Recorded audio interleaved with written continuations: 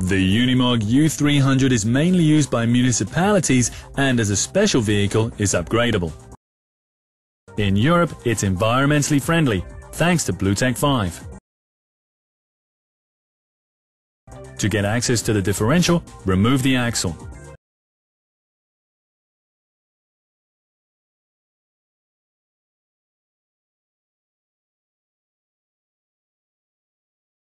Eight screws hold the crown wheel to the housing. One of the screws is a dowel screw. In order to give the differential more stability, replace 3 of the conventional screws with dowel screws.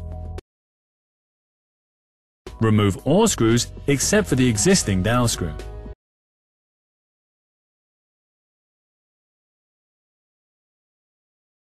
Mark the correct installation position.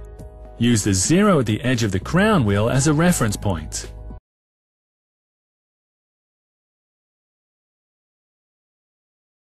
This is aligned with the dowel screw.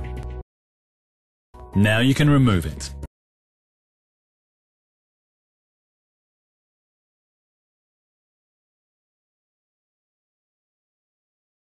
Using a rubber hammer, loosen the crown wheel from the housing.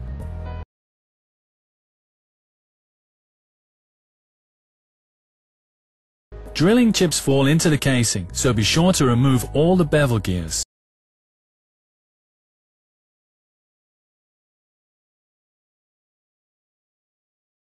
Put the differential back on without the bevel gears and shafts. Pay attention to the correct installation position.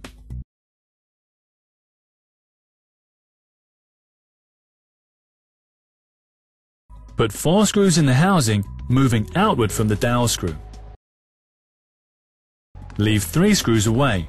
This is where the new dowel screws will be.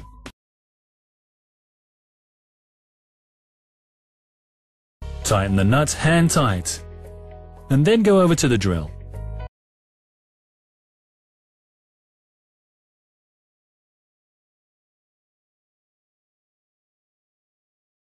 Make sure to use the appropriate boring mill.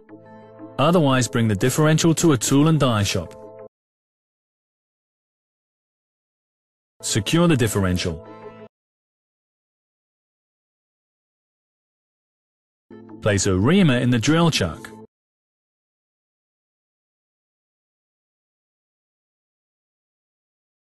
When drilling, always wear safety glasses.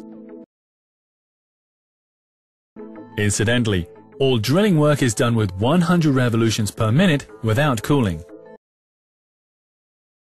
Even the pre-reaming is done with a speed of 100 revolutions per minute. For the reaming of the crown wheel and differential case, the drill should be set to at least 45 mm.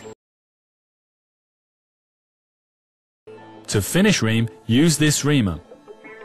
Never adjust the position of the drill chucks or differential, because the reamer and drill are set exactly.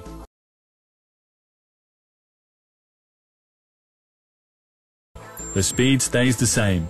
The depth is again set to at least 45 mm. Repeat the process for the 2 other holes.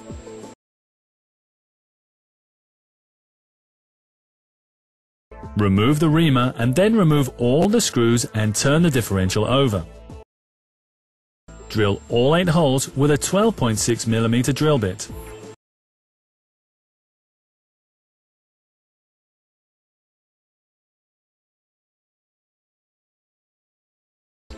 And a depth of 20 mm. Now put in the countersinker. It has a diameter of 12.5 mm. Do the same on all 8 holes so that the nuts are flush.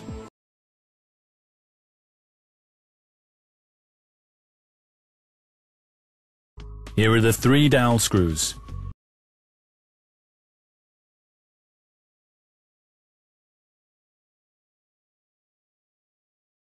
Renew the nuts too.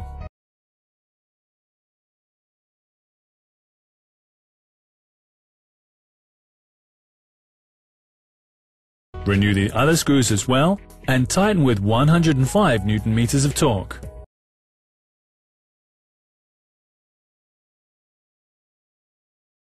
Once you've replaced the bearings, the differential can be reinstalled.